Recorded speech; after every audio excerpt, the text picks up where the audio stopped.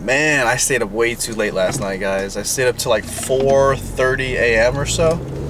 And what happens is, for every 30 minutes or an hour that I stay up beyond what I'm regularly used to, I really have to compensate for that extra time with more sleep to feel normal.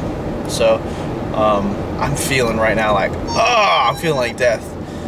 It's a good thing though that the way I'm currently programming my workout today, it's a good thing that it's not like a super heavy day in terms of my bench.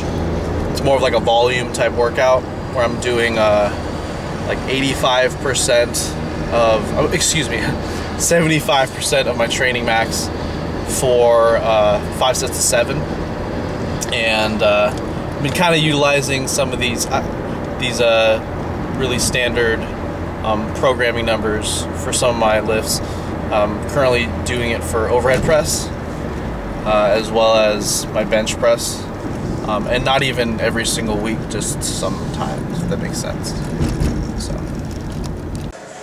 alrighty guys, there's the workout right there. And my previous bench workout was my giant PR, top set PR workout where I hit a 325 for 5 bench, followed by a 305 for 2 sets of 5 bench. And after that one is this workout you're watching right now. The next bench workout is my 80% day, and the bench workout after that is the 85% day. Follow that with a little deload, and then back to attempting a new top set PR. Gonna go for 330 for 3 to 5 reps. And that's kind of how I'm progressing pretty much all my lifts at this point. I'm kind of trying to find my personal groove, and so far I really enjoy it. When it comes to my form on the bench press, it's probably the most confident I've ever felt with my form, ever. I remember there was a time when I used to have like way more arch than this. Some of you may think this is a lot of arch, but to me this is pretty damn bro. This is very little arch for my body, how I've done it in the past. And this is also even less tucked, and even less leg drive. I'm more so just using my legs to kind of keep me extremely stable.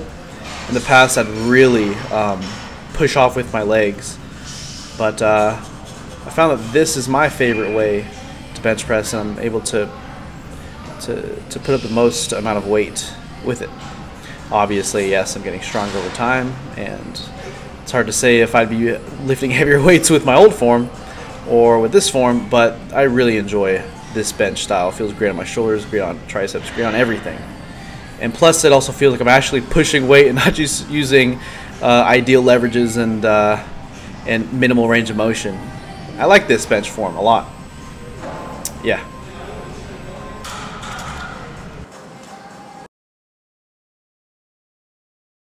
Hey, quit being a little bitch! Ogus cake!